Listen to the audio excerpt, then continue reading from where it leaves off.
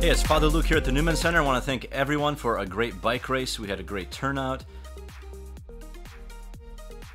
We had a great spirit amongst our riders. We had some fast riders. We took the majority of the top 20, even though NDSU beat us in the total competition with a lot of digital miles and great fundraising.